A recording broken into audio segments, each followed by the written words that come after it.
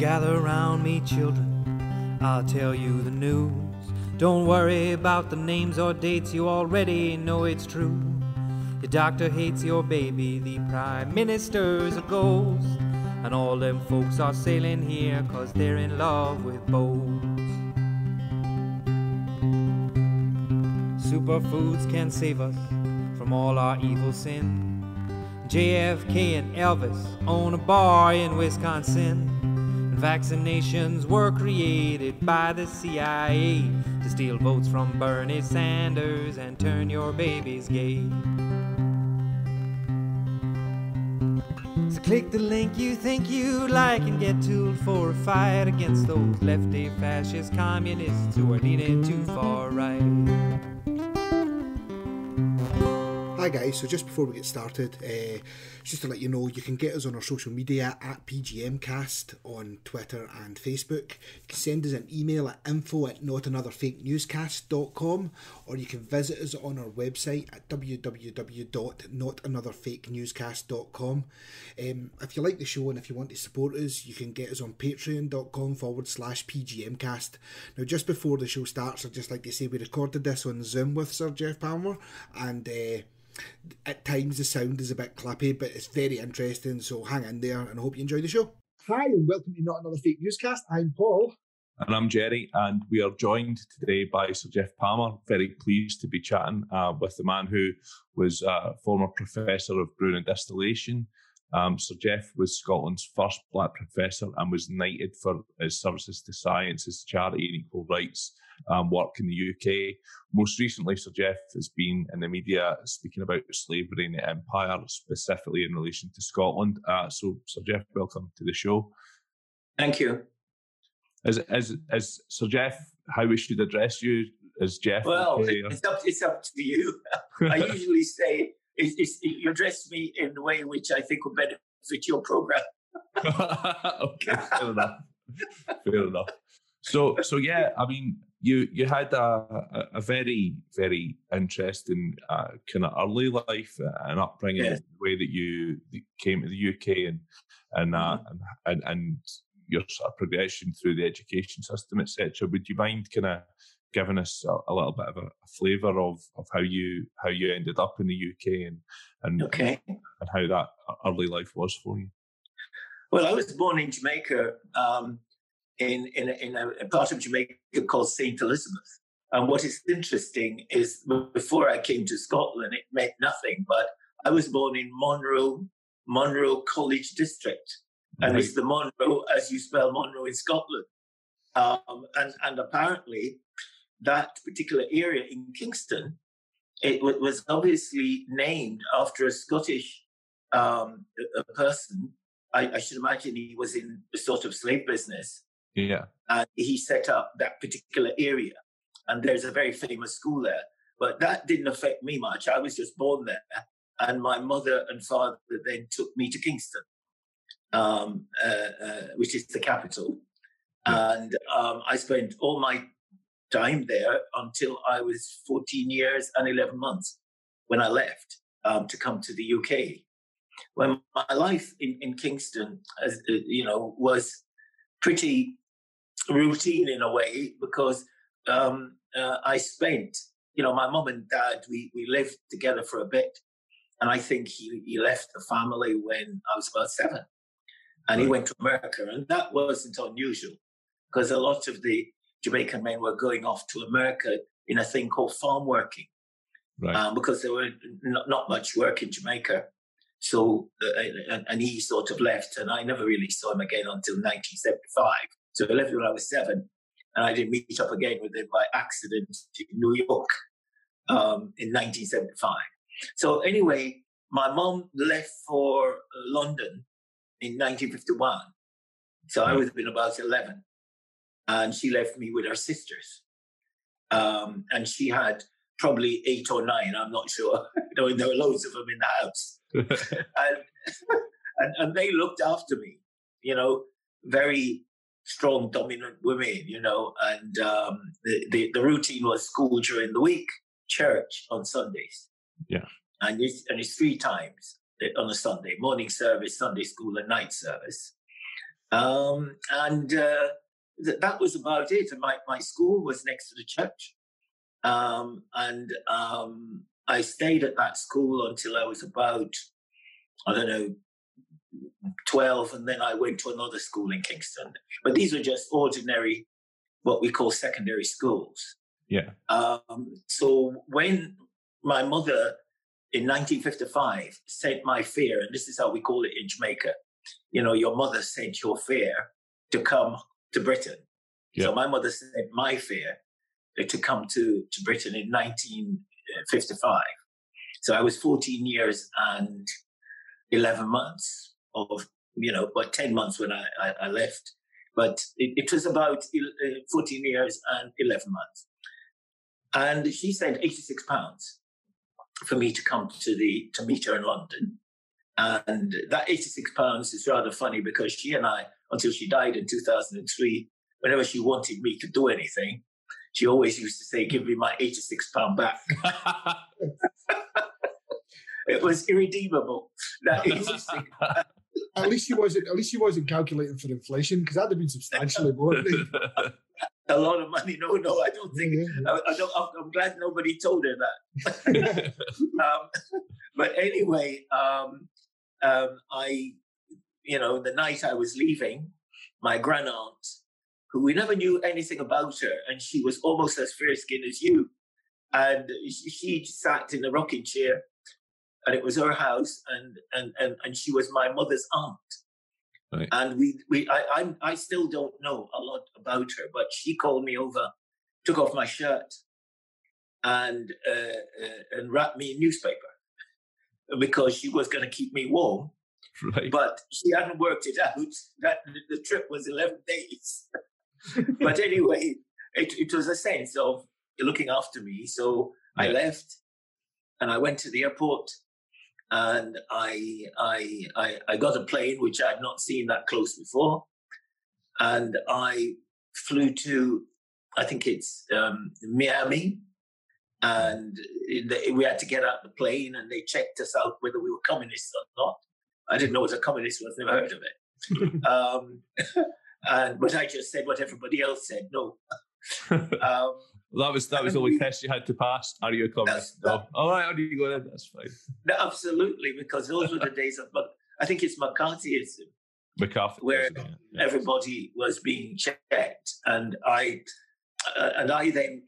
got back in the plane and flew to Florida, to New York, and in New York, one of my mother, she had another sister or a cousin there.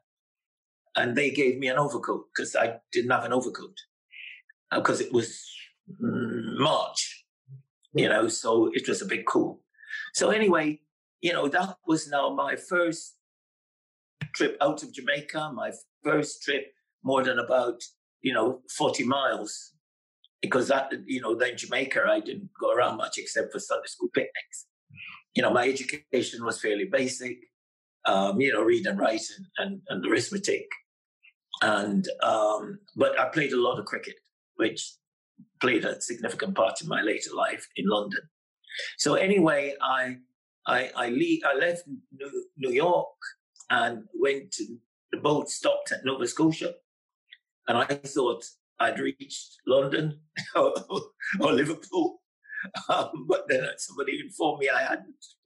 I wasn't in Liverpool, so I got back on the boat.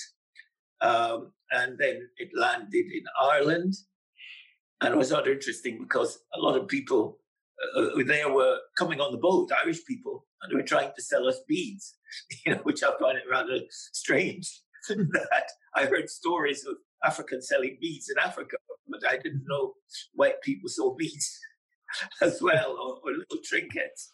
So anyway, it was rather nice. They were nice people. And I then left Ireland and then landed at Liverpool. That's where my destination was. I got to Liverpool, but I didn't know how to get to London. So I just asked around. I said, "Where is London? Could you tell me?" And they said, "Get a train." And I got a train and I arrived at Paddington. And my mother was there waiting for me. And she just said, "Come, boy, you're my son. Let's go." So we left, and I'd seen her since 1951. So again, there were no hugs. We didn't do that sort of things in those days, I tell my children. And she took me home to a place near Caledonian Road, near King's Cross. That's in London where she lived, in an attic. And it was one room. She slept on one side, I slept on the other. And she gave me something to eat.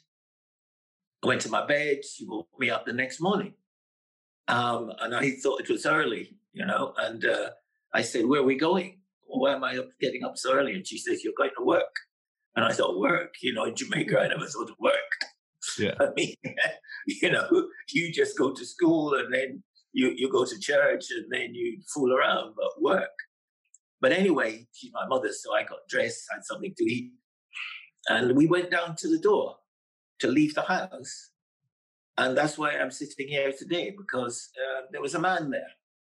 And the man said to my mother, where are you going? And my mom said, we're going to work. And the guy said, you can go to work, to my mother, but he can't. He's not 15. In those days, you left school at 15. So who was this someone that your mother knew, or was this someone who knew that you were not? I think it was the government. Yeah? Yeah, the government obviously knew all the kids who arrived there in those days. Right. So I was lucky, because probably 6 months later, a year, they just stopped that.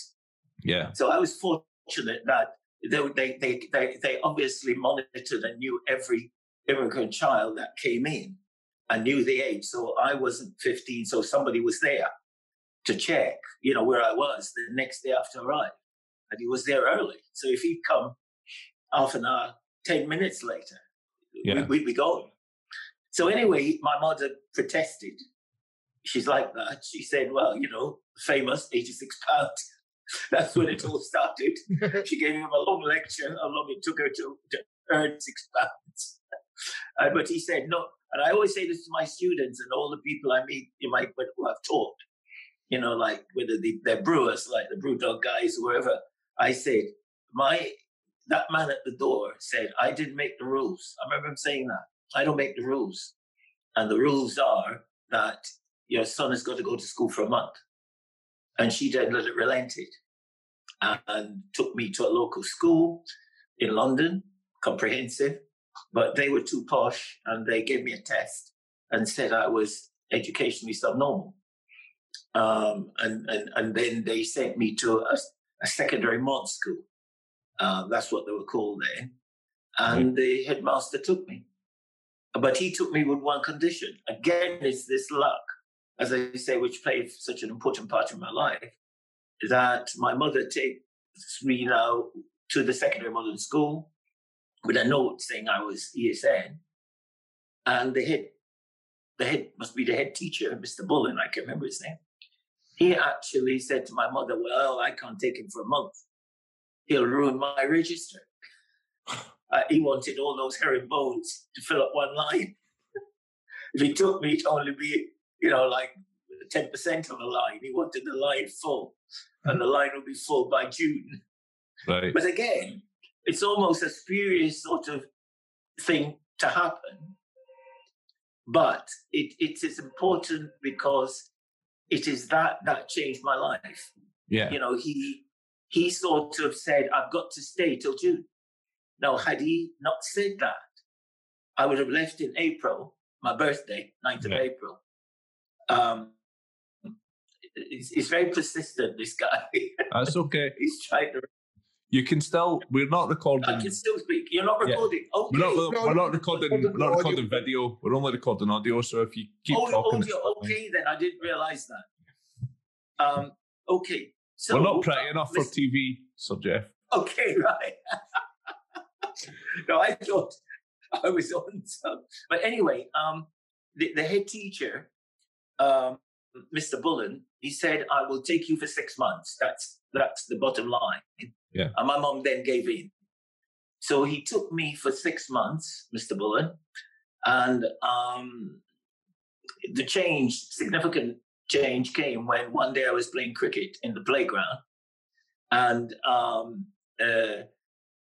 the games master saw me playing cricket, And he watched me for a while. And he came up to me and he said, "You played a lot of cricket before?" And I said, "Yeah, in Jamaica I played a lot." Yeah. And he said, "Okay, could you meet me in the evening here?" And I did. And he took me to a place called Gans Hill. And I went, and there were lots of boys, cricket bats, and their dads, big cars. And I didn't know why I was being taken to this place. But nevertheless, they eventually told me to bowl.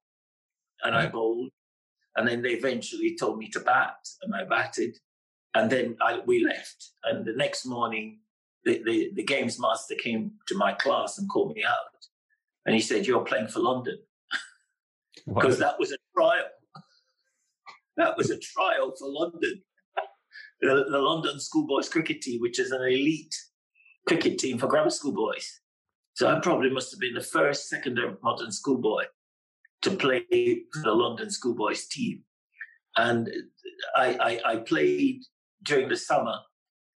And the fixtures were rather interesting because my mom said to me, "Where did you go today?" And I said, "I went to a place, it was big, lots of nets. The boys were wearing straw hats, so a little bit sorry for them. And then they had 20 odd of them in a room. And, we only are living 2 to a room. And that other people, black people, we only live 3 or 4 to a room. But there were 20 of them, I said, in a room with these little beds, and he had a straw hat. So I couldn't figure out where it was. It was later on. I'm describing this to somebody, and they did point out it was Eton. Those poor boys. That's what I was going to say. I love the idea of looking at it like those poor boys all sharing their straw hats. I was thinking, only in Jamaica, people wore straw hats. So I'm thinking, they must be pretty poor. But I remember the conversation I had with him because, he said, "What does your daddy do?" And I said, "My daddy he's in New York, and I think he does the numbers thing." And he said, "So does my daddy. He works in the city." And, so I had this lovely little conversation. I felt terrible that we beat them.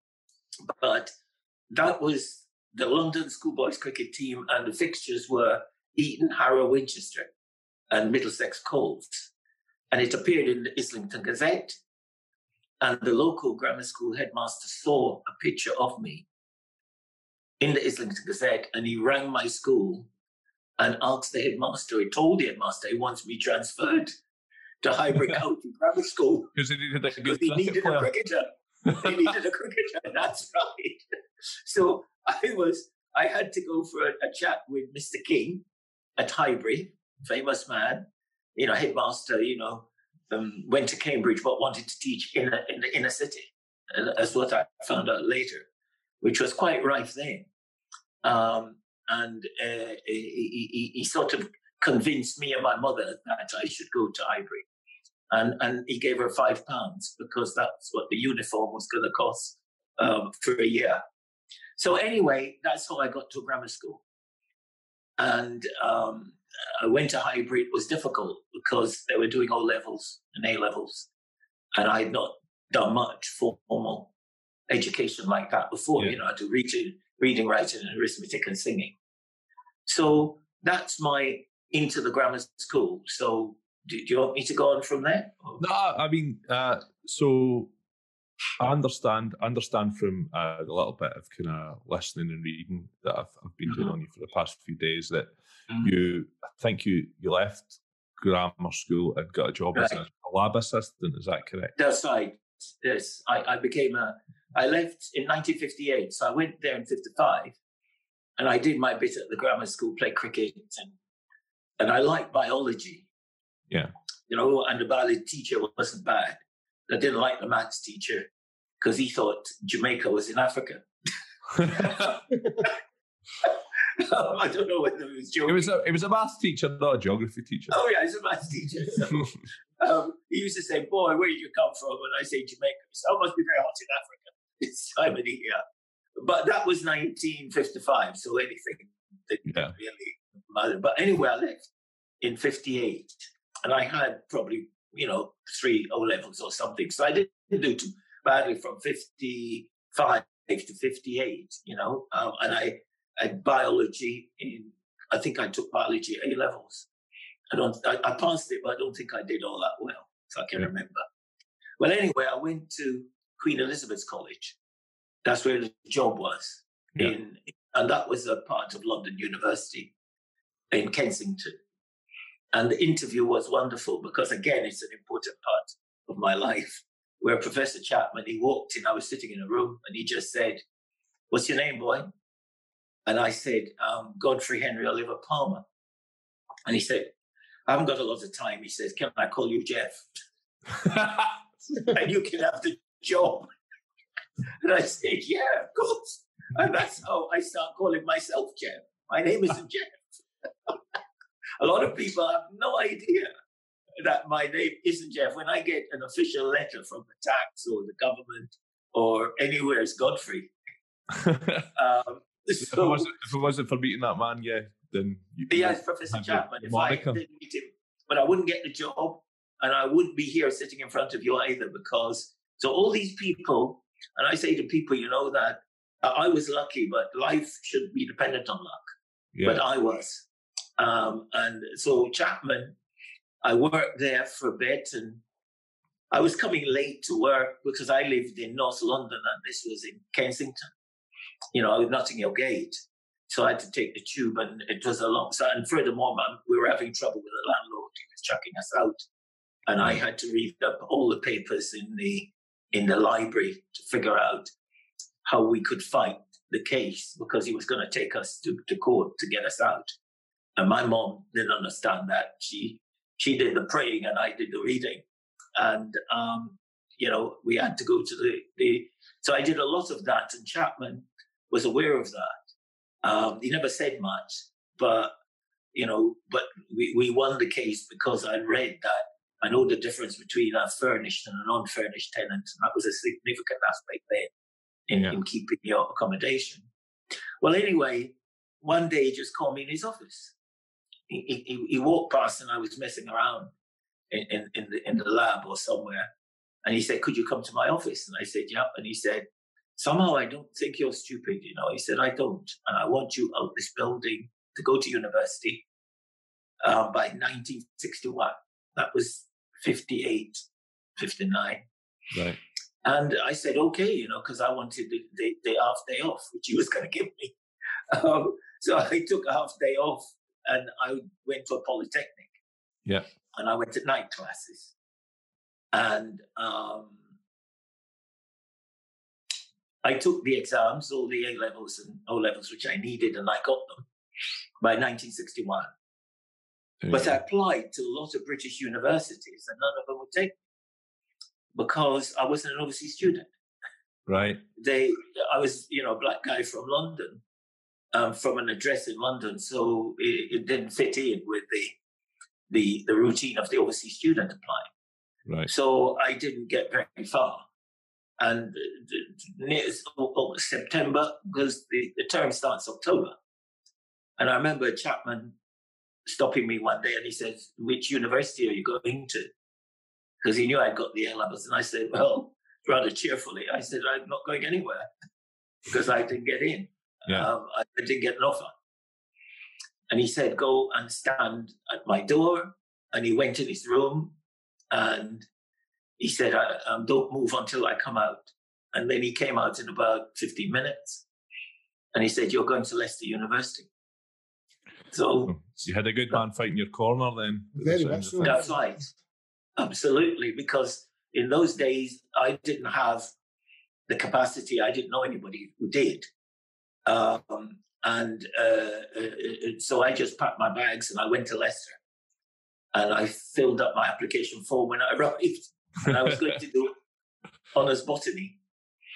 So I did honours botany there for 3 years. And I got an honours degree. I got 2-2. And I left and went back to North London where my mum was. And I figured I got to get a job. So I went to the Labour Exchange. That's what they call it now. And I was offered 2 jobs, with an honours degree. When I got in, the guy said, "What can you do?" And I said, I've got a degree. And he turned to his mate and he said, yeah, John, he says, this guy says he's got a degree. I think he's got a temperature. He didn't believe you. And his friend laughed. Again, yeah, because this was North London, 1964.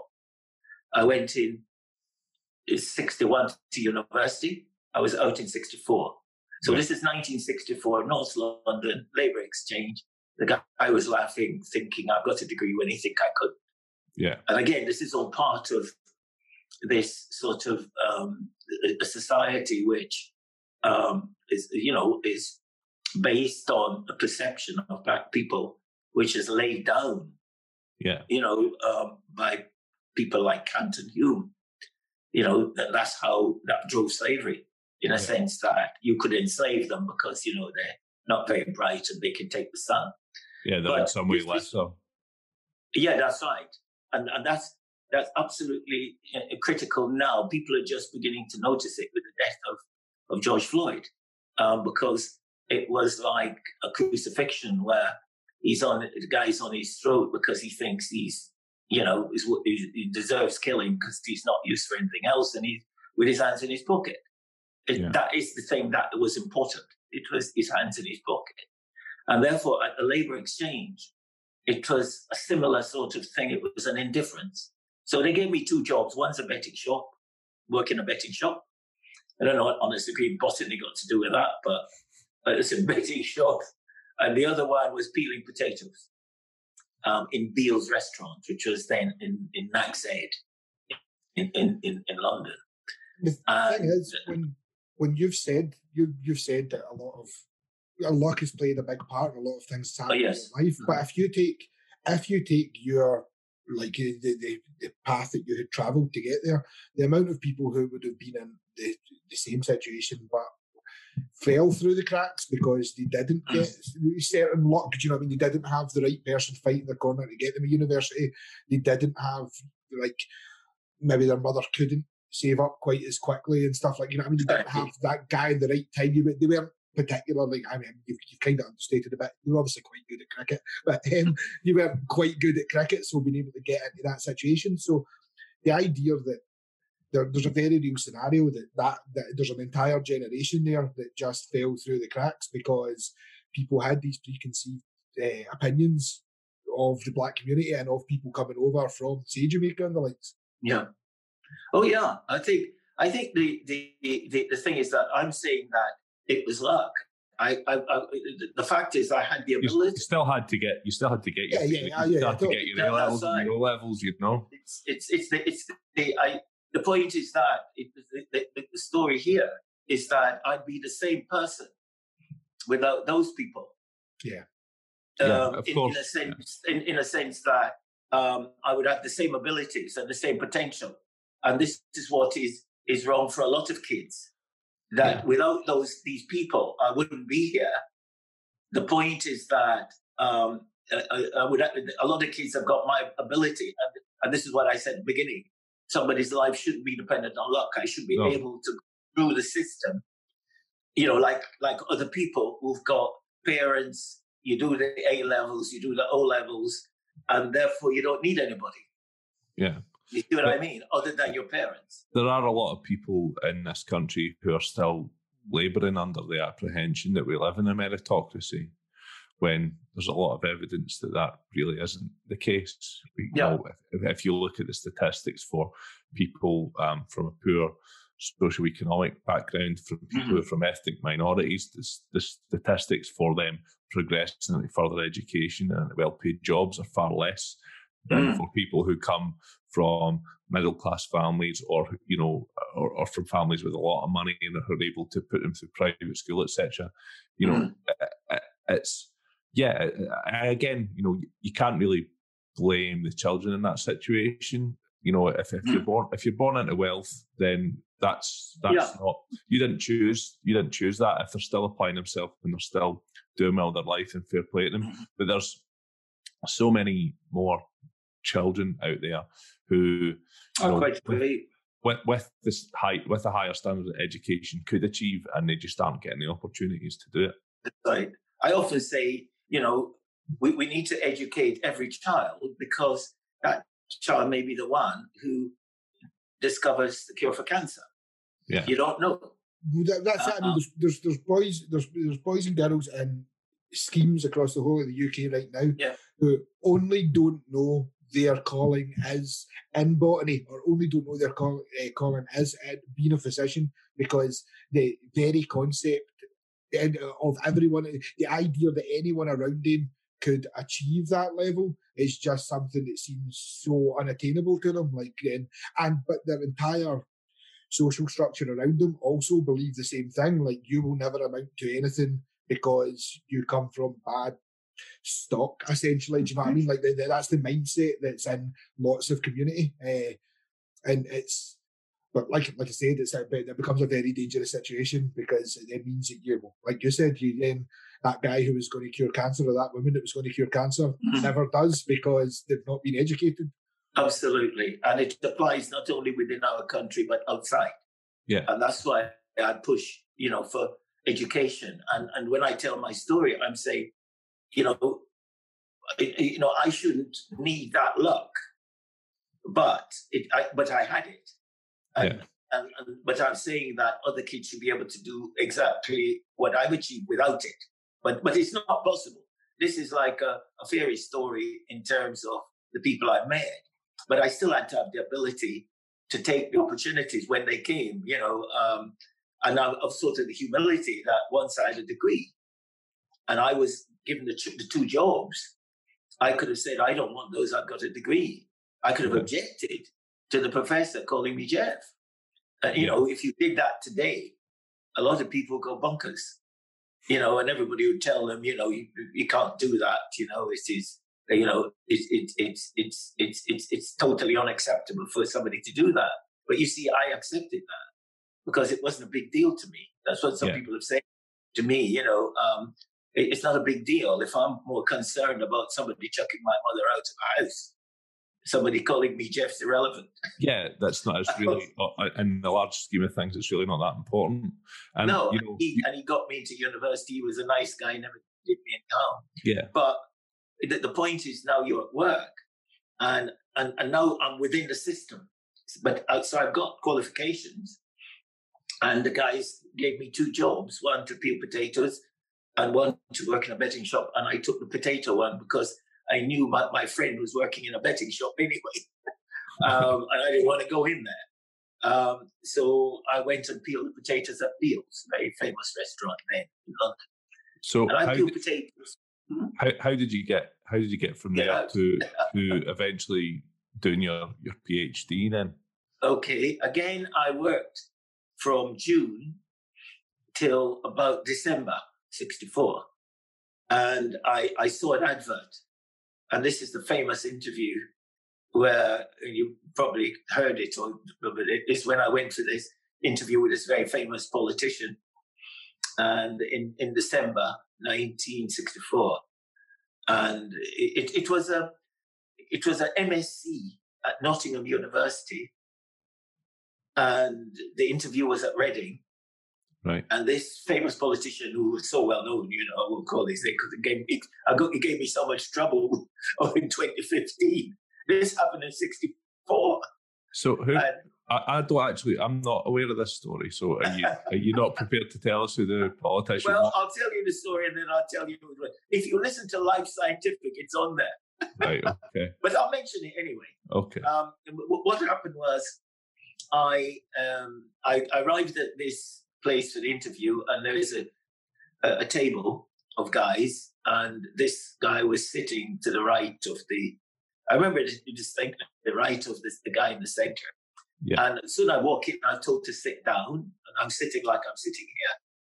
And before anybody spoke, this guy said, "Why don't you go back to where you came from and grow bananas?" Wow. And I said, "It's difficult to grow bananas in Haringey."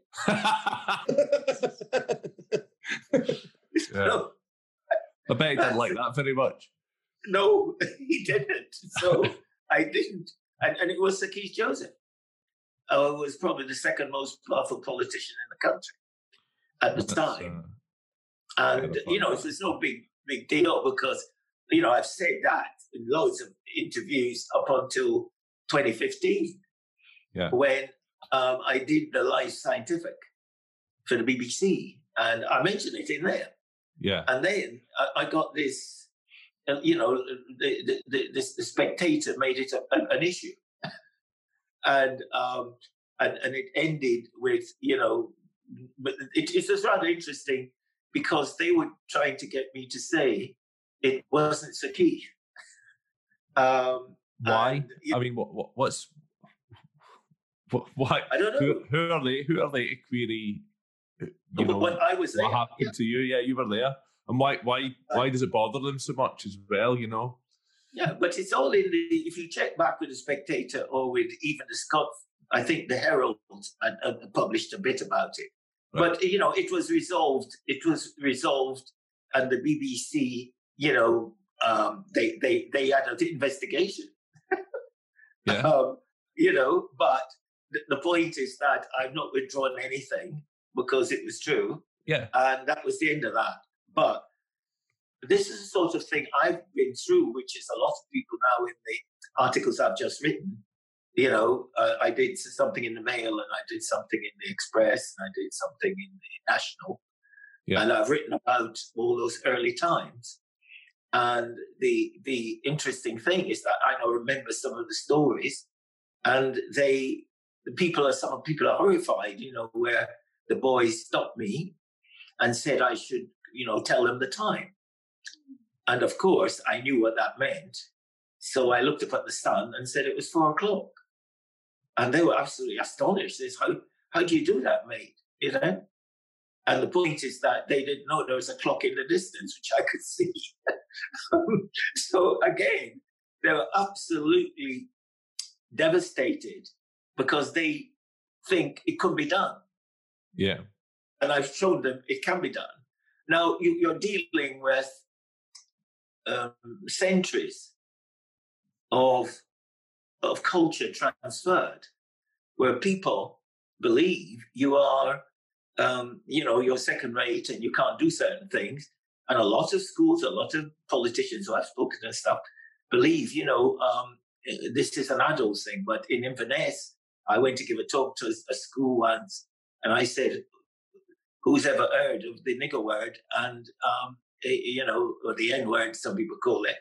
And, 90% of the class put their hands up, and they were like, probably, 7, 8? Yeah. So the point is that culture is transferred early. Prejudices are what we think of other people, negative or positive. And therefore, when that happened to me, I've got and I say this to a lot of people, I've got a tough sense of belonging, with my aunts bringing me up and living in London, and knowing a little bit about my history there, not a lot. Yeah. And I say to kids, what the racists go for is your sense of belonging. And therefore, when that happened, although I didn't know as much as I do now, I was quite tough in that sense that I wasn't going to let it go. Yeah. So I then responded, and I didn't get the position. And I went back to the restaurant, and then I saw another advert. I was dead lucky.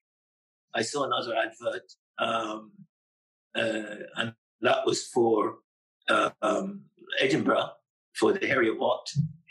It was a Dr. MacLeod, Professor Anna MacLeod, later on. She had an advert for a PhD. So I applied. I'd never come this far north. In fact, when I told some of my white London friends, school friends, and I say to one of them, who's still my friend, I said to him, I'm going up north, and he said, well, where are you going? I said, I'm going to Scotland, I think. And he said, Scotland, he said. Is it in the north? And I said, yeah, it's in the north. He says, I live in the north. He lived in Finchley. Brilliant. So, there was this idea that, the north is a place where sort of cows live, and that was the perception in London. So anyway, there's still a part of that in London at the present moment. There's still very much like the idea that anything above, say, Northampton is just like farmland. Do you know what I mean? Like, that's my friend. He used to say, "Nose." He says, in the nose, there are no nose. He says, only cows out there. So I saw the advert for Edinburgh. Yeah. And I applied and I got an interview. And I came up to Edinburgh and I been interviewed by this wonderful woman, Anna MacLeod. She's very well known.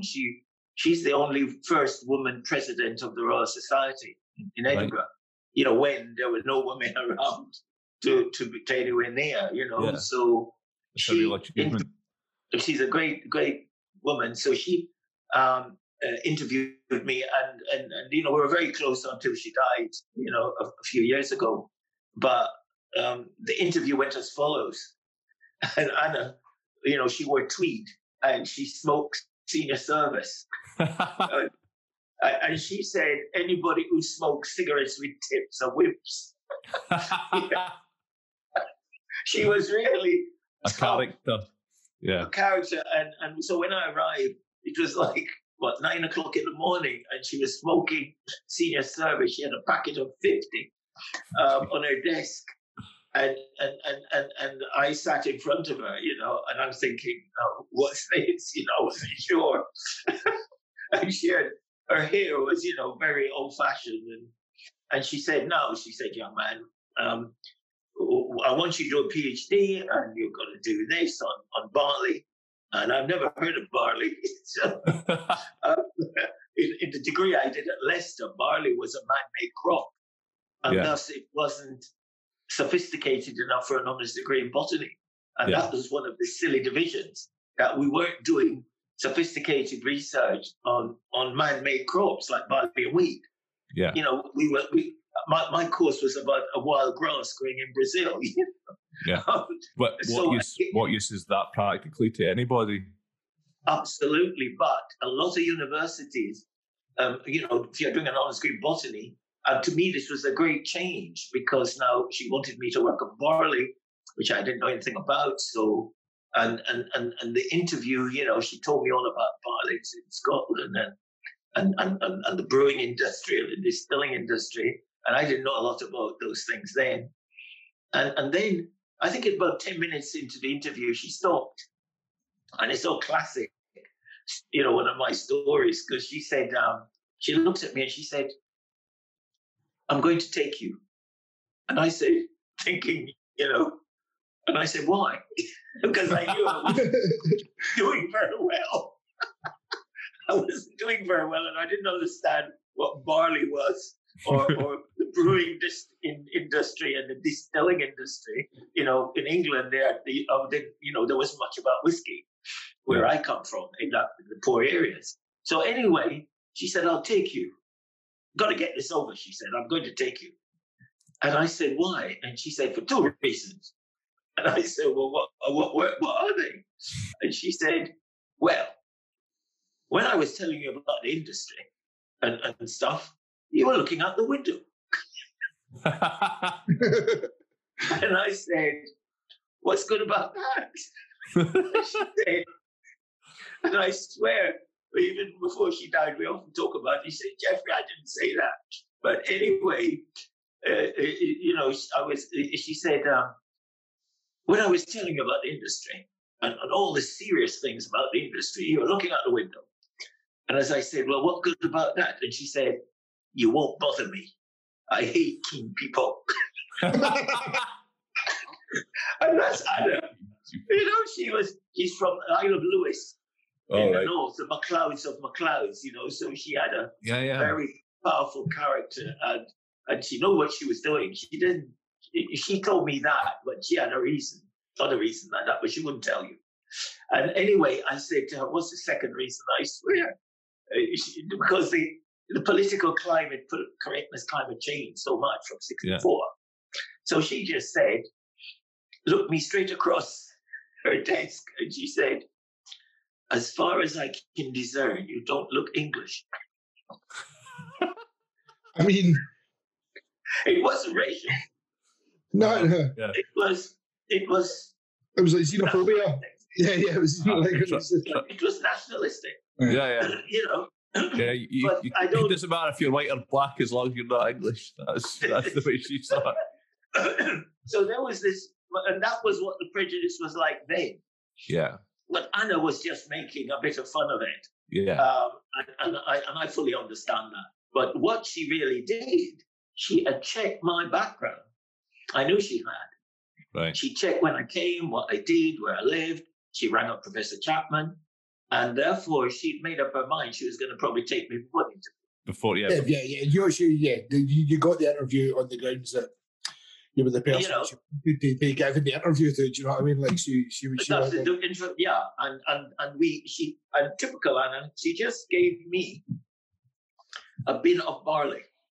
Now, this is stories from some people that I've never written about them because you think whatever. But Anna, when she took me. And I started in 1965, my PhD at Heriot-Watt. So my PhD, although I work at Heriot-Watt, is Edinburgh University PhD. Because Heriot-Watt was a college. Right. And they couldn't do PhDs. So technically, and Edinburgh has now realized that I'm an Edinburgh graduate. So all the publicity they're using. They're taking that with both hands. Yeah. But I did the research at the Heriot-Watt. And my supervisor at Edinburgh was Sir Edmund Hurst and Anna MacLeod at the Heriot-Watt. And Anna gave me a bin of barley. And that's how all my research started. A bin of barley. And I said to her, what am I supposed to do? And she said, do what you want. Just don't bother me. But little did she know, though, that the do what you want was going to be fundamentally revolutionise the brewing industry. That's right. Which she was probably not what she was expecting you to do when she said, do what you want to do, in all fairness. Well, yeah, I mean, so this next step of your career kind of defined you in a sense. Like, you won many prestigious awards for this. You saved the brewing industry in the UK millions. So, do you want to tell us a little bit about that? Yeah, well, what happened? And it's a good story for kids because what happened? She gave me the bin of barley, and I'm thinking, hell, I'm in trouble. So I then went to the Botanic Gardens. I was living near there in Edinburgh, and I went to the Botanic Gardens library, and I just sat in the library for months, probably about two months. And of course, I did come in the lab. And the next thing I get a letter from Anna saying, where are you? Are you still doing the PhD? But I was in the library just about every day, reading, looking at, and the approach was critical. A lot of people say, how do you do it? But when you don't know something about something, the only way to solve that is to go and read backwards and go backwards until you come to the earliest paper or information about your subject. And then you work back and then you look at the concepts and see which ones don't make sense. Because then you focus on that. And that's exactly what I did. I read back on barley until I went back to 1890, a classical paper by a man called Horace Brown, who was very big in the brewing industry then as a scientist. And I noticed that he said the grain worked in one way, the germ did it all. And there was a paper by a German guy, and he said, no, the germ didn't do it all. But that paper, nobody took any notice of it, because of the importance of the English researcher. Yeah. And I decided to look and see what the German guy was saying. And at the end of the day, what I did was that I started the research, checking out the differences between these two concepts. And by 65 by 67, we published the first paper in Nature. So my first paper was in Nature, looking at pointing out that I don't think what this guy Brown, which everybody believed, it was the icon of British grain research and brewing research. And I just said, I don't think the enzymes they come from the germ. And all over the world, that's what everybody believed. Yeah. And I said the enzymes came from the bran, which goes around the grain. Yeah. The wheat bran for breakfast. So I'm saying that the bran is the functional driving tissue of the grain in terms of enzymes. Yeah. Now, and it's that simple because I worked that out, and that was the basis of my PhD. However, Anna then got me a job, or got me to apply for a job at the Brewing Research Foundation in Surrey. This was a place owned by every brewer in Britain. They contributed some of their profits. So, Guinness would pay more than Belhaven. Or Tennent's would pay more than, a small brewery somewhere. But they would all benefit from the research that was done. They all benefit from the research. Now, that's where I went to. It's near Reading, called Nutfield Ridge. Right. And when I got there, it was in the country. I didn't know anything about Reading or whatever. But anyway, I got there, and it was a stately home. But it was the research center of the brewing industry, and it was private. It wasn't government funded. Yeah. And all of us there had to do research on brewing raw materials. So some were working on hops, some were working on water, some were working, like me, on barley and malt. Yeah. And malt is the ingredient for beer. So my job was to change barley into malt. And I'd done a lot on the basic physiology, how it works. And one of my concepts was that the bran is the driving force of the enzymes that digest the grain to change it into malt. Yeah. Now, once I arrived, a lot of people thought that was crazy. And then I had to try and change that now into technology. Yeah. Because it's pointless having this great concept, but how can you make it work for the industry? Yeah, and so my understanding from the stuff that I've read was that the malting process at that point would have taken something around 10 to 14 days. Is that about right? That's right. I would say 10 days.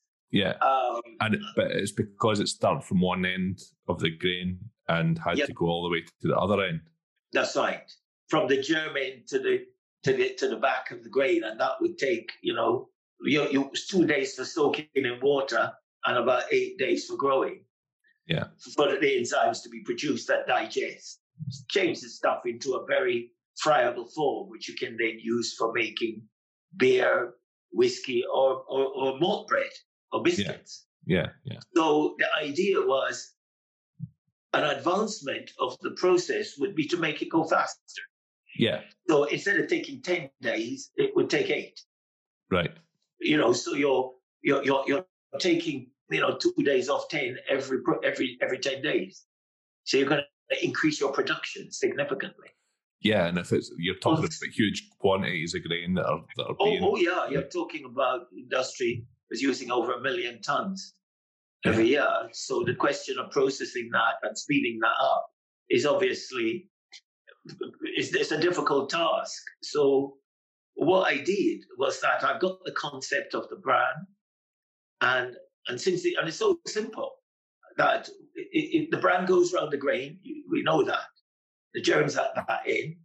So the idea was, if the bran goes right around the grain, if I can stimulate the bran at the back of the grain, which normally takes 10 days for the enzyme technically to get there, if I could start off that back end at the same time as the front end starts. And meeting in the middle. So it would be meeting in the middle in about, with saving about 2-3 days. The question was, though, how am I going to trigger the back to start? And there was a hormone then called gibberellic acid, which is used to spray on fruit so it doesn't have seeds. So that's how you get seedless grapes. Right. They're treated with this. It's a natural hormone. The plant produces it. But if you put it on the plant, it suppresses seeds. And we had that hormone available then because it was being used anyway by the industry. Right. So to speed it up, but from one end. So all I needed was to find out how I could get that hormone, which is normally used. How can I get it in the back end? And that was what my boss said to me, this is just nonsense. If that is the process, how are you going to get it in the back? Because it doesn't get in, the skin keeps it out. Anything you spray on the grain, the skin keeps it out. So what I then did, I just took a pin and stuck it in the back end of one grain, and then put it processing with other grains. And I found it was digesting itself from both ends. So because I damaged the back, that was all it took. Which triggers it could get in. So the idea then, how could I do 10 grams? Because that's one grain. Yeah. So I got a machine. It's called a perler. You get pearl barley. Yeah. If you put barley in this machine and turn it, it will eventually take all the skin off. But what I did, I just did it for, instead of, say, 20 turns to take the skin off, I did it for one turn. So just I noticed they just crack the skin across the back, so and then it. That's right. So if you only do it once, it then just scrapes the back, and that's exactly what I found. And it doesn't scrape the front because the front has a thicker cover of the skin of the grain. The back, sometimes you look at it and it's exposed. The skin doesn't go over the back. So by just doing it one turn instead of 20, I found a process, which they call abrasion, scarifying the back, and I found those 10 grams. Every grain in that started to process from the back as well as the front. Now, how can I go from 10 grams to make it work for the industry? Because they use thousands of tons. Yeah. And that was a problem. I had to get transform this little perler, which does 10 grams bigger. So when I say, pardon? And just to make it into a big machine. Yeah. To make it a big machine. Scale it up. Well, what I did, I took it to the workshop and I said to the guys, could you scale this up? And they said, yeah, we're just going to imitate it. So they just make it bigger. So they made a machine that was bigger. And we did 100 weight in an hour. So that was now pilot scale, so to speak. Yeah. But the principle, the science was correct. So, and when the science is correct, I've got a thing in my book on cereals. It's called Technology is Science That Works. That's a strap line I wrote in there. Technology is science that works. So when anything doesn't work, the science is wrong. So when your car doesn't start, the science is wrong. And therefore, or when you don't feel too good, the science is wrong. And therefore, all my colleagues then were watching me and saying, now from a doubt, they're saying, could we take it from 100 weight to 10 tons an hour? No problem, guys. Jump into the deep end. Just give me 5 minutes. I'll get that sorted out for you. Back down to the engineers again. It's just like, guys, can we scale this machine up again? How much? Much larger. So what I did, I knew a company that made a machine which you put flour in. Right. And you spin the flour in this machine fast, and it kills the bugs. That's how you get bugs out of flour. Right. You take the flour, put it in a machine that spins in such a high revolution, the bugs get knocked against the wall and die. Right. Okay. So like vermin, like mites and stuff like that. Yeah, the mites. Yeah. Yeah. So anyway, I went to see this company in Manchester. It's called Simon's. And they got this big machine. And I said, could you slow it down? And, it has an abrasive surface. Could you just slow the speed down and then whatever? And they did. And eventually, cutting a long story short, that machine, we adjusted it, and it did 10 tons an hour. That was enough for it. It was a big drum, big circular drum, like a big pear. And then went into production. And eventually, people like Bass Charrington's, they had 8 machines. You know, one of the biggest breweries in the world, they had 8. I remember I went there and looked at it. They had 8 allied breweries, Double Diamond or Skull. They had, God knows how many, they never told me.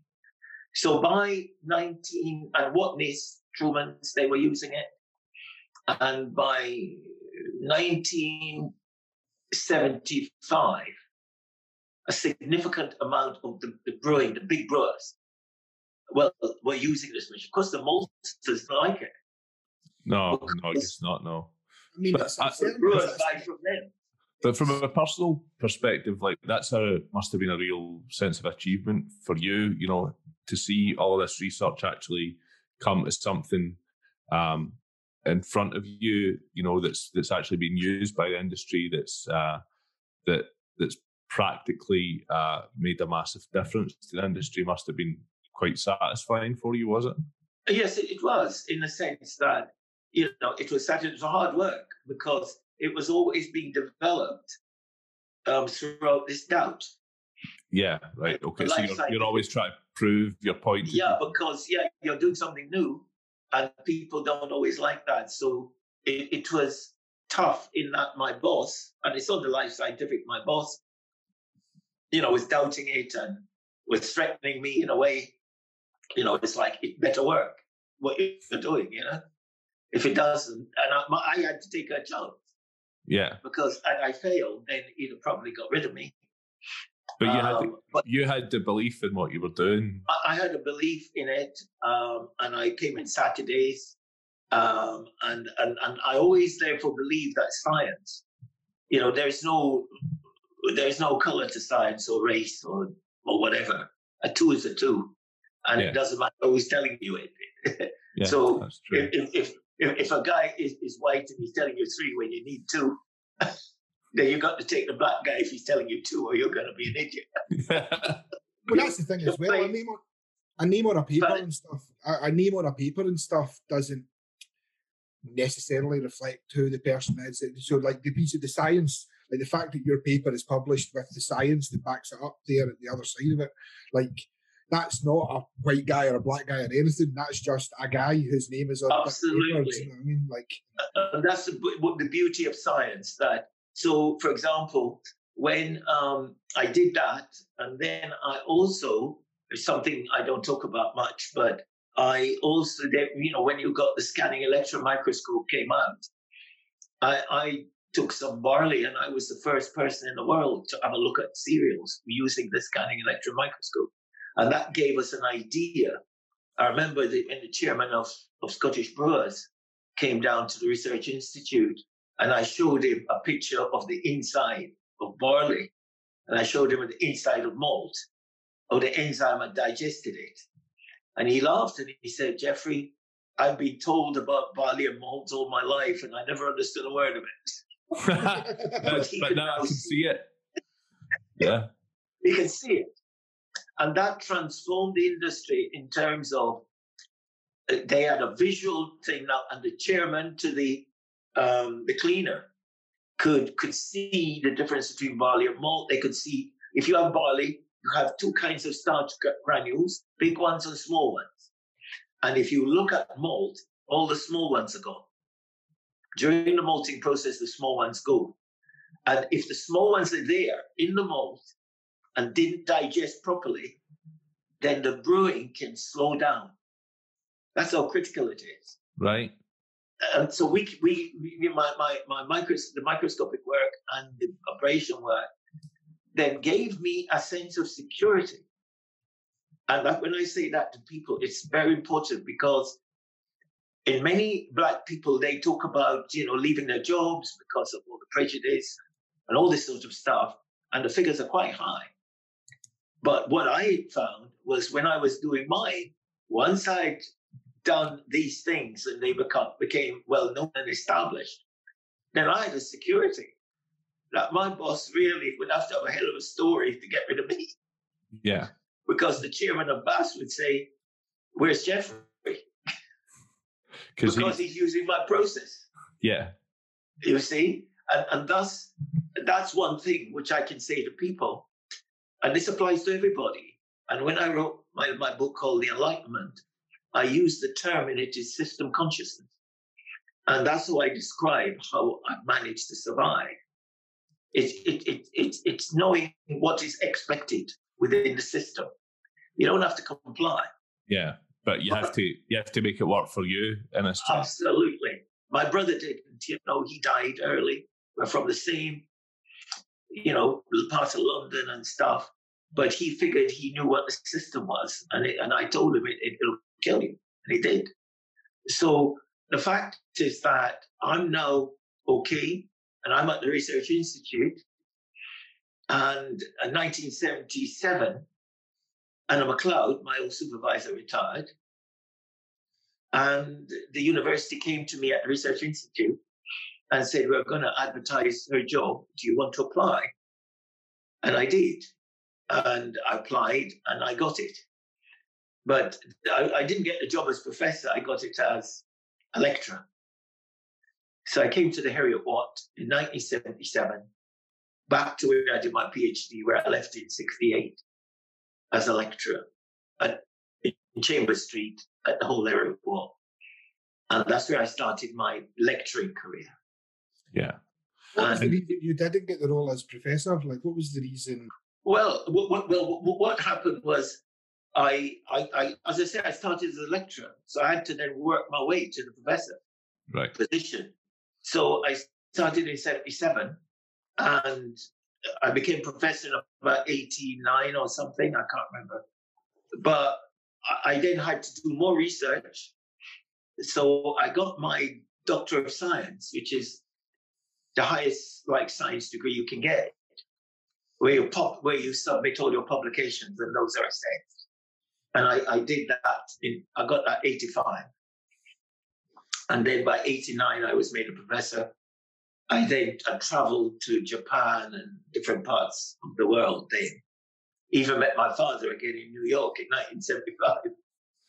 And so what were you involved in Japan? Was it to do, I know that Japan really took on the mantle of kind of making whiskey in the same manner as they do in Scotland. So was it in relation to that? Yeah, it was, yeah. And you see, we train a lot of the Japanese distillers, you see, and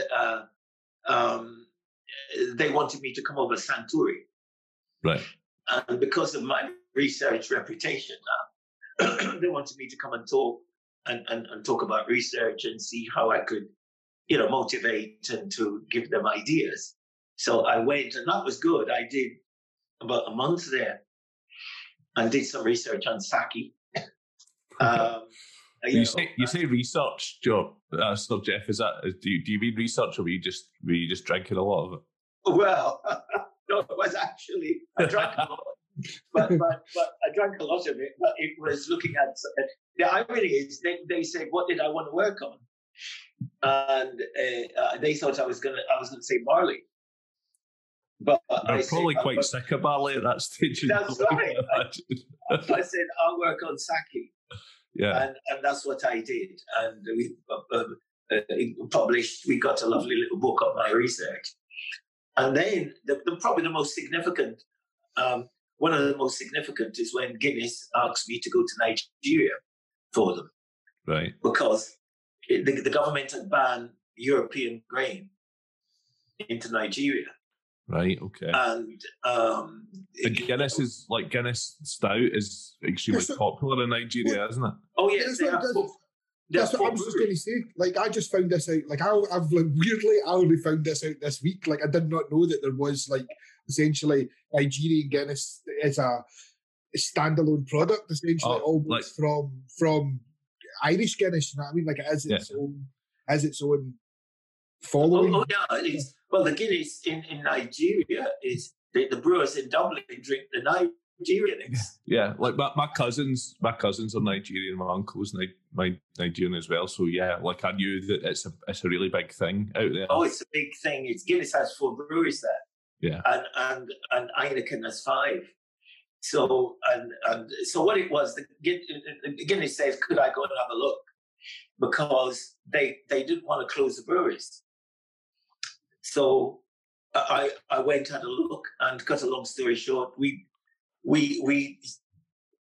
our strategy was devised to use the local grain, sorghum. And it was wonderful because, when I left Nigeria, the local brewer says LRM, local raw material. So he had a local raw material making an international product. Yeah. And that gave them a great sense of pride. Yeah. And that motivated the staff. So once I did that, I helped. I didn't do it on my own. I then, came back to university, and I was working there anyway. And I helped Chivas Regal to set up a Civil Regal Academy, which again was bringing people to Scotland from all over the world, and then setting up a course so they had a better knowledge and understanding. I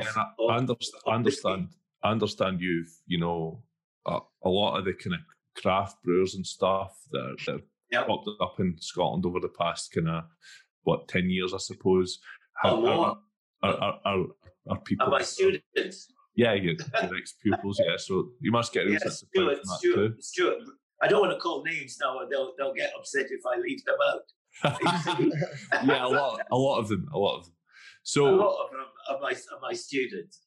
And at the same time as all of this has been happening, you've also been working incredibly hard. But you're currently the honorary president of LREC, which is the that's right. Yeah, so it's and the person was ringing me repeatedly was the chair. Oh, right, okay.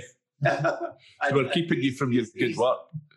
Well, but he's, I get on very well with the Asian community because they are, they're responsible for keeping LREC going. Right. Ever since I've been here, and so I'm the irony is there's the Edinburgh Mellor, which people think is Asian. Well, I'm the chair. So I have that sort of, and I'm so proud of it and appreciate it, that I mix with the communities, and therefore, whether it's African or Asian or from Europe, I do that. I have no reservations in terms of human beings. So I feel that diversity is critical, and inclusion. And, we're different, but the same. I always say that. Yeah. And we're one humanity, and I always say nothing else. That's the bottom line. So I have that relationship now within the community, but I do other things. I'm on the board of Citizen Advice Bureau, or Hanover Housing, which is for old people. And I help there's a justice society in West Lothian. And we've just set that up. And already the Scottish Government is linking up with that organisation. And it's to ensure there is a better diversity within our institutions. And, we want to stop the kind of thing where, as I said, I went for that, to give that lecture, and the woman thought, I wasn't Sir Geoff Palmer. Or I went into another place where the guy thought I was the boss's chauffeur. So we're still where black people don't have the representation. Yeah, we don't have representation. Pardon? We still have a long way to go. And we have a long way to go, but my attitude is that death of that young man in America, I wouldn't be speaking to you if that didn't happen. Yeah. Well, exactly, and I mean, I think it's not perceived as big an issue by the British public. The British public certainly like in America, it's whether no matter where you stand on what you think is happening, no one will argue the fact that there is definitely a much larger race issue at the forefront of American culture, like all the time. Like, as in, it's been spoke about. Music's lent itself to it. Popular culture has lent itself to it. Black exploitation movies has lent themselves to it, and that type of thing has existed. Whereas in the UK, over the last couple of weeks, we've even seen that we're all coming up against the idea that, like, it's not as bad in the UK as it is in America. But that's the general consensus of a lot of people. Like, a lot of people will tell you how this is an American problem that we're talking about, and it's not something that exists in the UK. Whereas, I mean, other than everything that you've told us about the various things you've come up against, you are more than aware that that's not the case. No, I think it's. I always say, you should not compare situations.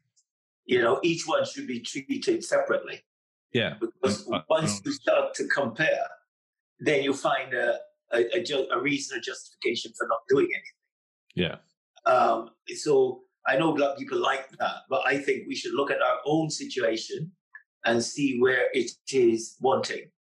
And I feel that we've inherited a lot of our past history culturally. Yeah. And culture is inherited just like genes. And somehow I was just thinking today, I was driving around the road, and I thought, when I came to Edinburgh, one of my ex-bosses, who, and he used to sit in the staff meeting, and he would say, and I'm saying it to you for the first time because I'd not thought of it today, I forgot it. And he used to say, quite casually while we were discussing something, he'd say, the nigger in the woodpile. Yeah. And that was 77. Well, but you had a Conservative member of Parliament say it in Westminster, like, what, 2 or 3 years ago. I'd actually never heard of that phrase until it got such a a media furore about the fact that she'd said it. But I think that was very revealing, because that's obviously a phrase that she feels entirely comfortable saying in her own environment, with her friends or family. But it's also linked to our culture. Yeah. In that it's an English culture. It's either American or English. And that's direct from our slavery. Yeah. So we've got a phrase which we've been using. So therefore, you can't say we have no knowledge of it, because it has come down with our culture. And it means, the difference, the thing that is very different, that is affecting the whole. And the other phrase was, I just thought of it today when I came to Scotland. It was, coming up the Clyde in a banana boat. Right, so this is a phrase that I heard growing up that I had no reference point for. Like, I mean, it didn't mean it. Like, I had heard the sentence be said, but I had never actually stopped for 2 seconds and thought, what does this sentence mean? And in the last, but in the last couple of years, obviously, reflection and getting older. And Sherry, what were you going to say about it? Well, I was just going to say, like, Paul and I are cousins, which you obviously wouldn't know, Geoff, but our grandmother used to say this. Like, I remember very clearly my grandmother saying that phrase growing up. It was just totally normal. And it wasn't until I was, in my late teens that I actually sort of twigged this. Hold on a moment. That's not okay. That's not something that's all right to say, But but it's so important because it is about it is linked to the history. Yeah. So we're looking back at our history, whereby we can't change the past, thankfully, but we can change the consequences. Yeah. And therefore, we can change the lens in which we view the past through also, because I think something that Scotland in particular has been quite guilty of is kind of distancing ourselves from. Yes, it's sort of, we call it amnesia. Yeah. But we didn't really do that. That was the bad English. It wasn't us. Yeah. My friend used to say, it wasn't us. But the problem is that historically, like if you actually look back at a lot of what the empire done in India, in Africa, in the plantations, there are lots and lots of Scottish names and Scottish engineers and Scottish leaders of the military. And because pretty much through the entire, like the last few hundred years of Scottish history, engineering and stuff has been a driving factor of it. So like naval engineers and stuff, like these were all Scottish. These were all Scottish guys who done very well out of those roles, and subsequently went on to do very well out of plantations and slave trade, and then got a lot of money and got a lot of respect in their community and all of that type of stuff. But it's something that is like, it's weirdly because it's ignored by Scottish people that they've done all those bad things. But Scottish people... I think our education system is at fault. Yes. I don't know who was responsible for that, in that the educational system was sort of, sanitized. Yeah. The curriculum. And I talked to somebody earlier in the week, and they were saying they didn't want to teach this because it might give the kids guilt. And I say it's just nonsense. Kids are very resilient. Yeah. And if you tell them as you yourself definitely know. That's right. And therefore, what we have is, as I said, we've inherited this culture, and we look at it very carefully. We can see it in the street names. We can see it in our jokes. We can see it in our, how we treat people. We can see it in our phrases like "up the Clyde in a banana boat." And we can see it in "nigger in the woodpile," and we can see. I looked at James Joyce, and he used the word "sambo," and so you know what I mean. So all these little things tell us that we've got historical connection. And what you said about the surname, it was I who got the Jamaica telephone directory in 2007 because somehow I felt there's too many coincidences with names and all that. So I looked at the Jamaica telephone directory and found that 60-70% of the name in it are Scottish surname. Yeah. I remember reading about that actually in the newspapers. So, it is people who went to Jamaica and stayed there, and whether it's the Monroe district I was born, and my cousin is, what's his name again? Gladstone Wood. There's a couple of Scottish names. Yeah. And my mother is Lamond, my mother's surname. Yeah. So we Scotland has a tremendous link, and it's somehow, I did a video for the Scottish government called "We Are Scotland," and again in that I was trying to say, well, I've got this Jamaica birth, but I've got Scottish genes, so I've got about 3-5%, and it was described as Viking. So you're looking at a Viking. Viking from Shetland. I didn't recognise you without the hat. That's right, I took that off.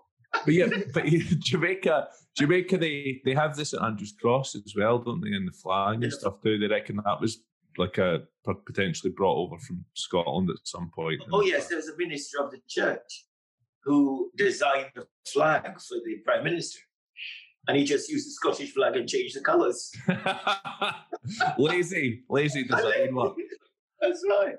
So that's how that came up.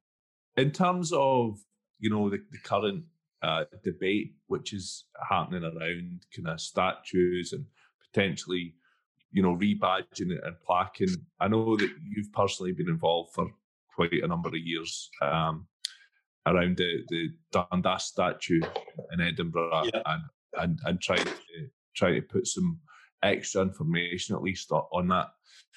But there's obviously, we've seen in Brighton in the past couple of weeks, statues being pulled down and thrown into the sea. Bristol, sorry, you're right. Bristol. Yeah. So where do you personally stand? What do you think is the correct thing to do in this situation? What do you think is the thing that will allow us to move forward in the best manner? How do we go about educating people who obviously have missed that within their school education? Well, I think the Bristol situation sort of bothers me, because I said to a paper the other day, I said, if Black people had taken that statue down last year, they'd be in prison. Yeah.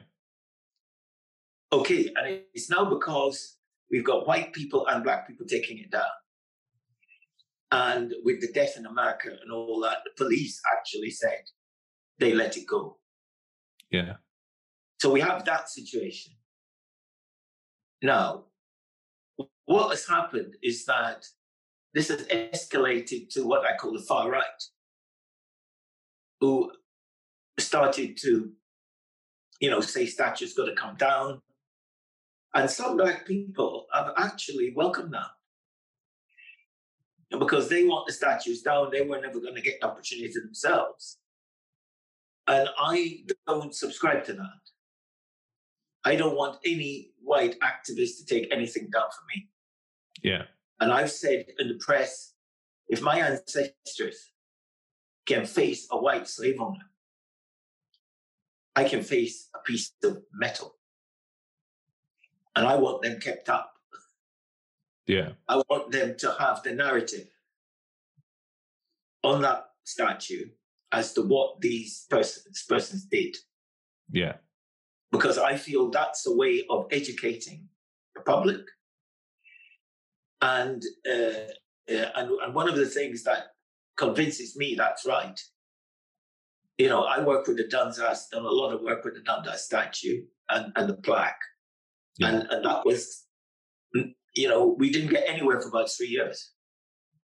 And then this death, public reaction, people reading what I've written on Dundas, asked me what they could do. And I said, write to the council. Yeah. And they did, and give the council its credit. After 3 years of delay, the new, the leader of the council picked it up, had a meeting, and within 5 days, we've got a new narrative. But as the plaque is going to go ahead. Well, slavery is in the narrative for the first time since that statue was installed. Yeah. It was never on any plaques. So that's the achievement.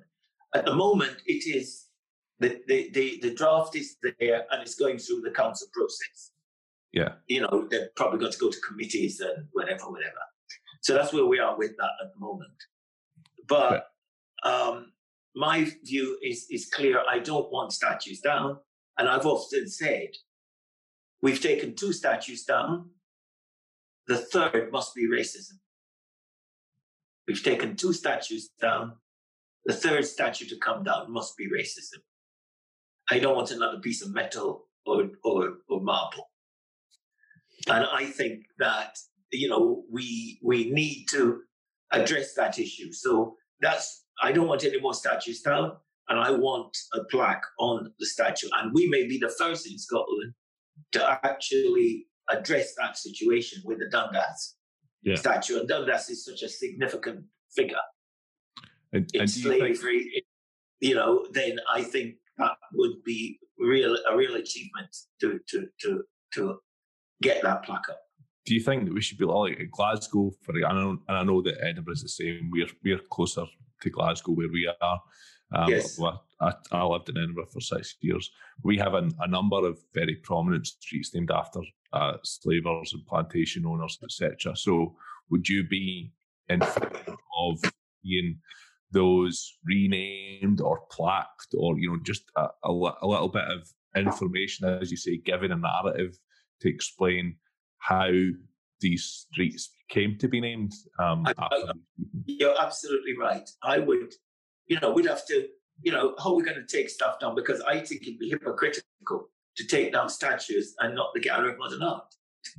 Yeah. Well, that's a slave owner's home. That's a slave owner's home. Yeah. You'd have to take down the necropolis. Yeah. Because it was a slave owner, Ewing, who built it. And you got to take down the merchant's house. and part of the Trace House, and all street names and all this kind of stuff. So it's nonsense. It's not possible. I suppose the other real danger is it also creates a easy out, like a quick fix. So instead of actually focusing on education, instead of actually focusing on making people understand where these people got their money from, instead it's just, if we take the statues down, then we're fixing the problem because we're showing that we're fixing the problem. But you're not actually fixing any problem in the grand scheme of things. And you're almost taking the conversation away as well, because in 10 or 20 years' time, those statues won't be there for the next generation to learn how they got there and how they made their money. And that's why I say, if you take away the evidence, you remove the deed. Yeah. And therefore, that's why I want the statues to remain. And I don't want, part of our heritage to be removed. Because that helps us, it's part of our culture and it's part of our identity. And I don't want somebody going to Bannockburn and painting, Robert the Bruce, because you would then get somebody in Scotland hating black people for starting in Bristol. And that's the sort of what I call, backlash. Yeah. And the ideas, you were quite right. If you've got a race problem, we'll just take another statue down for you. Yeah, it becomes a completely shallow motion. Like, it's just like, black people are annoyed again, let's take down a racist statue, rather than changing anything. Yeah. So that's my position about that. We need information to inform the public. And I don't want them to be moved into museums either, because a statue has a context. Yeah, it'd be a pretty shitty museum as well. Let's be honest. Let's go and see all the the Museum of Slavers or something. Yeah. Like, who's gonna go and see that? And it's just that they were somewhere else. Yeah. And I mean, the other thing is, and it doesn't look right. There is always a very real danger that if you create an area in a museum that is just dedicated to statues of slave owners and people who had racist agendas, you're just creating a shrine for racists to go to and see all their big hits in the one place. Do you know what I mean? But even if they were to separate them, and say, okay, then that'd be okay, you only have one. No, I think they should stay where the people put it for that reason 100 years ago. But just given their context. Yeah, you're losing the context of that history of that statue. So but also give them their context by making sure that the narrative of their life is kind of accurately displayed and a bit more accuracy given to the good and the bad, if you will. Absolutely. And people sometimes say to me, it's the past, but the past has consequences. And it has lessons for us all. One of the consequences of the past is racism. Yeah. So we try and sort that. My only concern with the whole statue conversation is that for a lot of the public, the statues existed, but nobody knew really anything about the statues. Like, essentially, there is this massive gap in education that there has to be. And me and Jerry have actually back and forward like different ideas about how you could actually address it, because it's only something that we can put in place until whatever government, as Jerry pointed out, spoke about it, whatever government at the time decide that they don't want to be teaching it anymore, then it's taken out the curriculum. But there's definitely this gap of knowledge, especially in young people, where something has to dramatically change about the way that we're doing it, because the only way we can do that is get rid of racism, and that's not going to happen tomorrow. Mm-hmm. And it's a very sad situation that we're still talking about something which human can't invented. They made it up. Yeah, and like you mentioned earlier, that obviously the media attention that's happened and the public pressure. People have asked you, what can we do? So you've asked them to write to the council. That seems to have made a little bit of a difference, that public pressure. And we've kind of seen that today.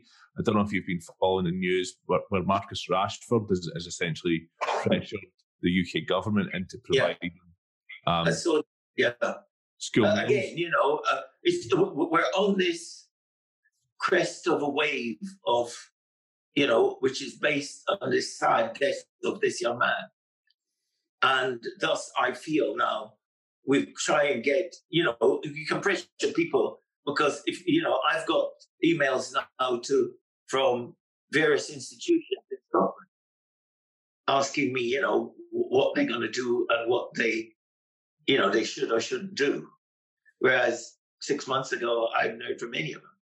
Yeah. So again, that it's the sad thing, it's the realization by looking at that killing. Yeah. That, it is that has done it. It's, do you know what it is? And it's very sad. It is a crucifixion. Yeah, I mean, it and has. that has triggered this response. Yeah. And yeah, you're absolutely right. It's something, and I suppose especially in America, there has been a real bubbling of racial tension because of who the president is, because of a lot of the divisions that have been going on in American society. Because and they've left race to the law. Yeah. And therefore, race is if you leave it to the law, it then becomes there's a criminal entity to it. Yeah. And therefore, that was what I saw in Edinburgh when I came in 1977. And what we worked with the police to try and move it away from the police. So race is now spoken about in schools, universities, but it wasn't in the 60s. Race was about the police. And in America, we've got to move it away from the police. Well, historically, a lot of laws, or a whole pile of laws were created in America with the subtext that they were designed to keep races in check. So essentially, Mexicans and black people were being subjugated with laws that were designed specifically to attack them, but without saying on paper, these are racist laws. They were just designed to target certain communities. It's and those laws are, in a lot of cases, still exist in place. That's why you have such a high number of black men in prison in the United States, for example, and in the UK as well. You know what I mean? We've got a high population here as well. But I just think that what we now need to do is to remove some of what we call the racist concepts, and we've got to get rid of things like unconscious bias. The fact is that we had racism and we thought that doesn't sound too good, so let's invent a fudge, and that's unconscious bias, or the Windrush thing has produced what? Institutional ignorance rather than institutional racism. Yeah. So we go from a situation where we're stating and confronting a truth, and then because we can't solve it or don't want to solve it, we invent a terminology to actually moderate it. And unconscious bias and institutional ignorance are two of those terms, which we should get rid of them. It's also a very strange phenomenon because a lot of racism is based on, pseudoscience, essentially it was based on a lot of non-understanding of humans, essentially non-understanding genetics, non-understanding of essentially a whole pile of sciences in the background. And for some strange reason across the UK or across the world, we've managed to shift away from loads of the garbage pseudoscience that we had for lots of things, but there's still some part of, race is still attached to parts of these. Well, we haven't got rid of the pseudoscience. In the 60s, we had a guy called Ising, and he was doing IQ tests on black people. Mm-hmm. And then Watson, the DNA guy, is saying it 2 years ago. So, we still have, IQ tests which are Eurocentric and don't apply.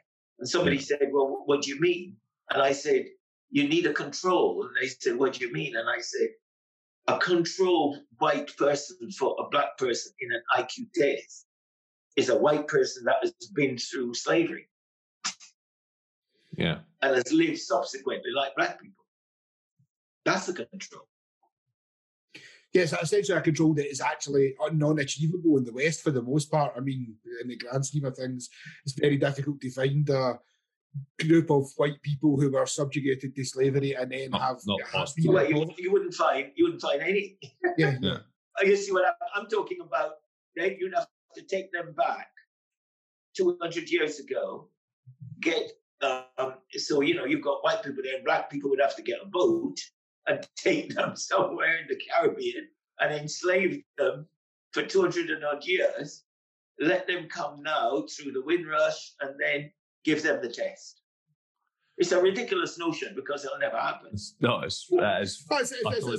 It's a tough test. You see what I'm trying to say? Yeah. It's impossible. Giving two people the same test, then you have to give two people the same test who have been through the same conditions to get a comparative result.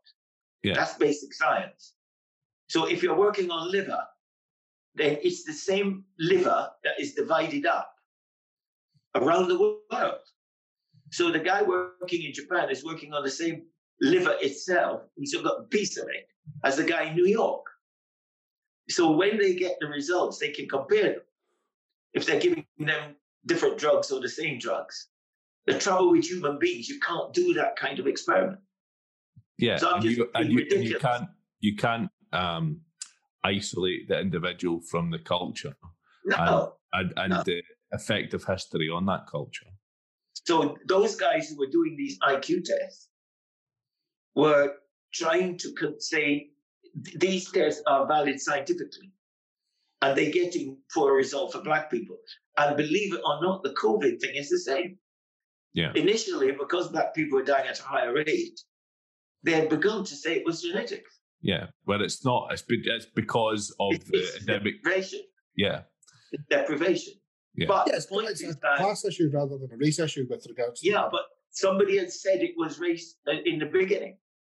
A guy called David Green wrote an article in the Telegraph. I saw that. And he was talking about victimhood and, it could be like sickle cell anemia. But that's why race is dangerous.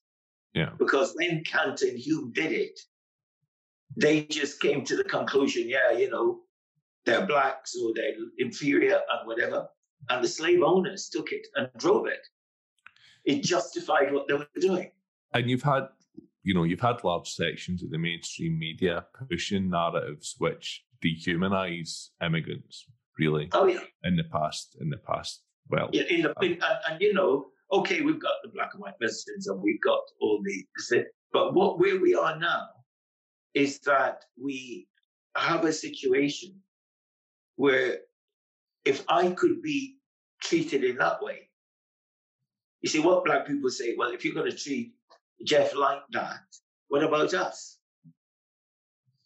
We haven't made any progress. Yeah. I'm hopeful that, the work which we did with Glasgow University, where they admitted they had slavery money, and they've set up reparative programs for black kids or black students. Now, that's the way we got to go.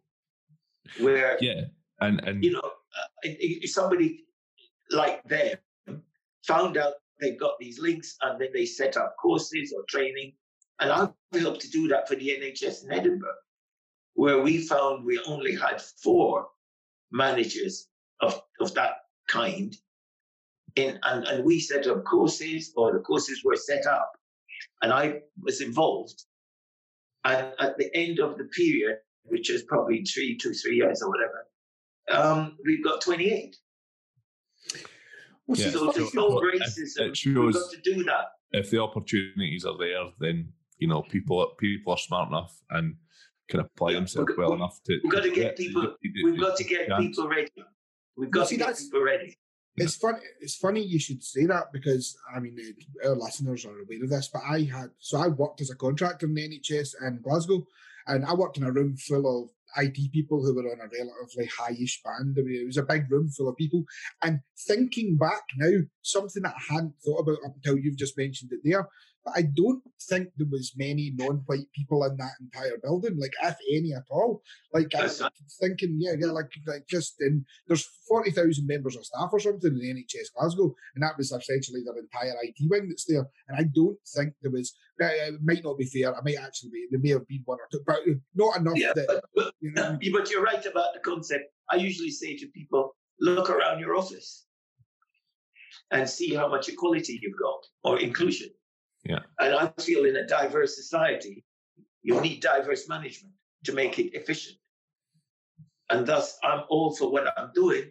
It's to explain the history so people get a better empathy for my position and other people's position. And also to try and ensure that our society set up sort of things that are needed to bring people within the system. So is there anything that you would recommend that our listeners could do in order to improve the current situation where they are in the UK? We've got poor representation. The way to do it is the way, as I said, the NHS did it. That we recognized that there were not enough managers, and then what we did was the organizers set up courses which, in fact, reflect the needs of the institution, and then these courses train the people in order to understand the needs and to, because they're highly qualified nurses, but it's to understand the needs of the system. And, this doesn't apply to the NHS, whatever, but I'll give you an example that, you have a situation where somebody was, dressed inappropriately. For going to interviews, okay? And he was great, computer operator, but never got promoted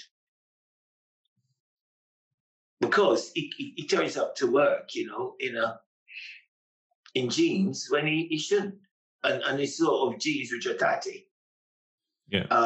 Or he would turn up in a t-shirt when he's going for an interview because he said it's in the summer. Why have I got to wear a suit? And then nobody could convince him. And I took him aside one day and I said, okay, you've got a 5-year-old daughter, and then you take her to the doctor, and when you get there, the doctor's got his feet on the desk, with a pair of slippers. He's got a t-shirt on, says, I hate patients. And he's really smoking a cigarette. And you've then got to leave your daughter with him because he's the doctor. Yeah. Did that message no? Yeah. And that got through to us. That's right. I also use another analogy. There's a guy who says he's a policeman, and you want to leave your daughter with somebody just to do something. The guy says he's a policeman. Would you leave your daughter with him if he's dressed in a cut-off jeans, wearing slippers, and look sort of doesn't ears not combed? And he said no. And I said, you wouldn't do that if a guy came on a plane either, looking like any of those two guys, and he's a pilot. And you get a chance to get off. Get me off the plane. And he laughed. Yeah. And he said, I understand. So I said, you've got to dress appropriately for certain institutions. Yeah. And if you're in those institutions, then that's what you got to do. If you don't, they'll fire you or they won't employ you. So it's my term, system consciousness. Yeah. It's critical. you're able, obviously, to perhaps put that concept in it and frame it in a manner that someone can understand it. Mm-hmm. You've worked for a large portion of your life lecturing and dealing with students and having to explain concepts to them in ways that they understand. For the average person, that might be a little bit more difficult. Oh no, I never underestimate the public. You've just got, if you told anybody what I just told you, they'll fully understand. Yeah. It is when you have a course with, overheads and PowerPoints and you've got all the jargon, then it gets to nowhere. Yeah. All you've got to do is it's a meeting expectations, and you've got to try and get that person to meet those expectations. And therefore you've got to devise a course. It's a little hard work, but you've got to devise a course which explains all that. And which meets the needs of the people who will be taking the course. Oh yes. And the results work. We've gone from 4 to 28. So what people need are how do you instruct them to negotiate the system. And it's how you teach that, how you get that across to people. And that is critical, and it works. Is system consciousness. How do you get people? For example, I'm in a car and I see a policeman behind me, I slow down. My brother sees a police behind him, he speeds up. Because he's defying the police. Yeah. And therefore, if you're going to defy the law or defy, one of your bosses, who you then don't have the capacity to respond, then you're silly. It won't work. Yeah. And therefore, I'm just not cowardice or anything like that. All I'm saying is that just playing the game, right? Yeah, it is okay. That sort of makes it sound dodgy, but but there's parameters set, essentially. Understanding the system. Term for it. Yeah. Absolutely. No, but it's another term. That's all I'm saying. There's parameters that we've got to work within. So we already know that, if we're wanting to change something politically, or we want to change the way that education is put forward, we have to work within the parameters that already Absolutely. exist, because changing those things is the priority. Changing the system that creates the parameters is a much bigger thing. That's almost impossible to achieve in a short period of time, and realistically. Absolutely. So I wouldn't even. So that's how we do it. And kids, for example, again, because I told these black PhD students, and I said, you've got to develop a sense of belonging within everything you do, and they never thought of that, and that is critical for individuals to then become resilient. So it's not complicated. No, it's not. You need a sense of belonging. What that means, you are comfortable. You think, well, I'm Scottish. I'm not going anywhere. I have my rights, and I'm associated with my little village or my town. My family. And I deserve to be here just as much as anybody else does. Absolutely. I deserve to be here is the exact sentence. It's like. Absolutely, and once you've got that sense of belonging, then you can start to get people to turn their lives around, and that's what I did. But I guess so we're talking about kind of two different things here, because you've got teaching people how to exist within the parameters of the culture that they live in, right? Which is essentially like turning up to play a game of Monopoly, right? Well, here's the rules of Monopoly.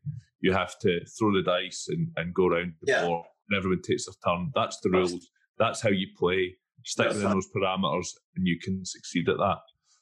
But how do we change, in a broader sense, how can we adjust how that game works for everybody? How can we try and make sure that people within the culture of Scotland or within the culture of the UK, treat people more fairly, understand the implications of our cultural history?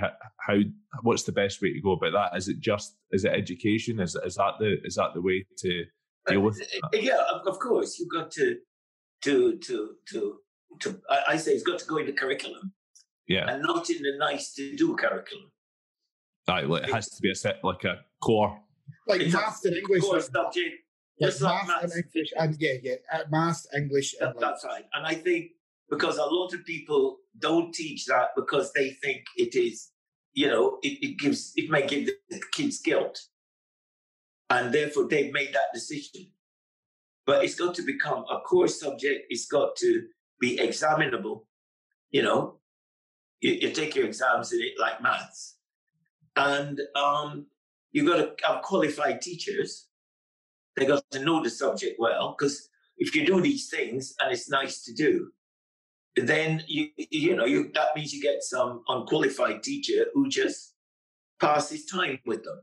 Yeah. So it's got to be a curriculum subject, and it's got to be examinable, and it's got to be used for university entrance. So it must be a second-class citizen subject. So one, you can have courses, which I directed at the issue. And the other one is that, you have courses. And the other one is teaching people how to be system conscious. So they're like a two-pronged attack kind of thing. Absolutely. And education takes a long time with kids in school. Yeah. We need to do something for the older generation now. We're going to live another 30, 40 years. But as what I said before, we've got to keep telling people we're different, but the same. We share the same humanity. Because some people don't think that. Somebody on the TV said to me, I can't remember when, you black people have got the qualifications, you've got the degrees, and I haven't got anything. Because I live in a council house, although I'm white, I don't have anything. And I said to her, well, you're less likely to get arrested than me. Yeah. You're less likely to catch COVID than I do. And she hadn't thought of that. Therefore, her skin, despite the fact the facts that she thinks she's missing out on so much, that is a built-in privilege. Yeah. From history. And therefore, what we've got to have is that, that the privilege will be widespread and nobody's going to get arrested more than the other. But without you doing anything, without you, you've got, people have that privilege.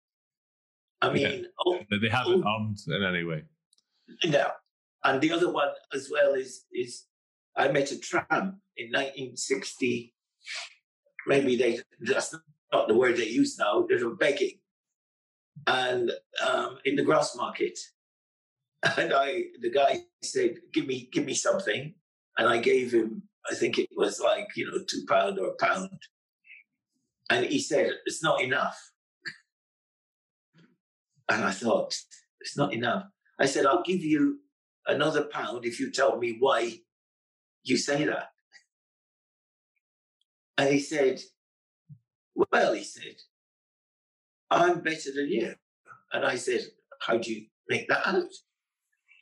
And he said, "Well, I'm related to Robert Burns, Nelson, and he named some other people." And I thought about it. I gave him the £1 and I walked away. And just as I was going, he said, who the hell are you related to? Tell me you said Nelson and Robert Bruce. I understand genetics, so Yeah. Eric the Red, 50%. That's right. But that was his skin. It's the skin related. Yeah. See, So his skin gives him that link. Well, it's even the women. He then pushes prejudices. Yeah.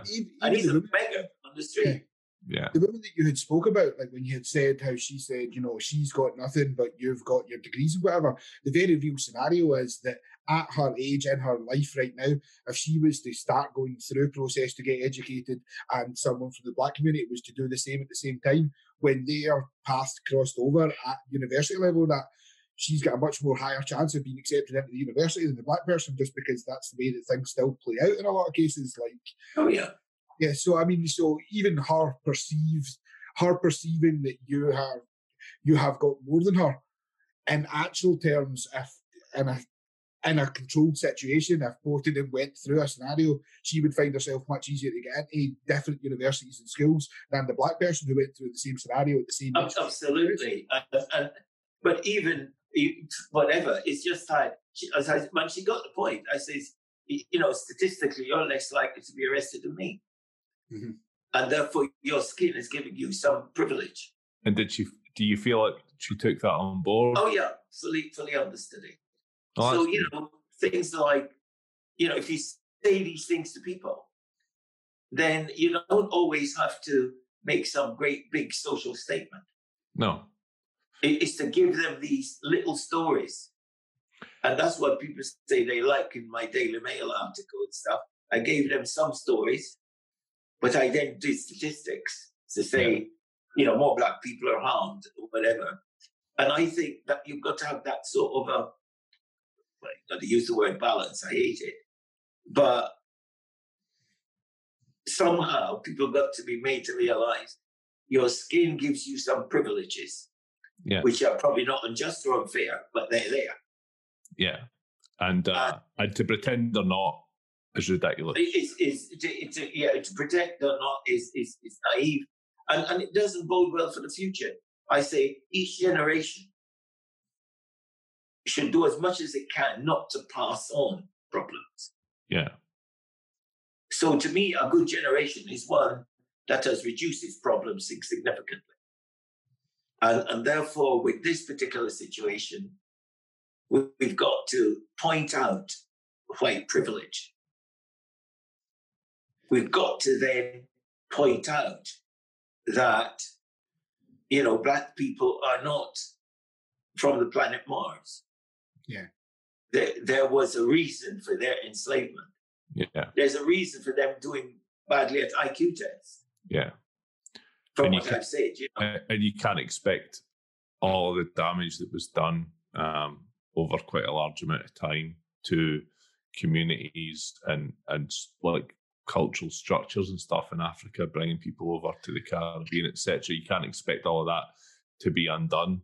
And I mean, there's lots of people who were alive when the civil rights movement in America really ignited. It's in living memory that blacks still had to be on the backs of buses in America. Oh, yeah. So how could we expect everything to have sorted itself out by now, and for everything to have leveled out? What we can do, and I'm saying that these are little things that we can do, which everybody can do, not cost anything. And we can start, we've got to change attitudes. Changing an attitude means better education. Yeah. Because I'm arguing with a person on Twitter because he said they're putting up all sorts of stuff about history. And so to stop him, I just had to say, this and that building, which he's associated with, is a slave master's building. And he was so shocked, because he thought he knew about that building. Yeah. The point is that for example, I went to the headquarters of the Bank of Scotland and I was giving a lecture to young lawyers. So this is the Bank of Scotland, the Royal Bank of Scotland. Robert, is it not Dundas? Was it not? Lawrence Dundas's house. Yeah. So that's one of Dundas's relatives.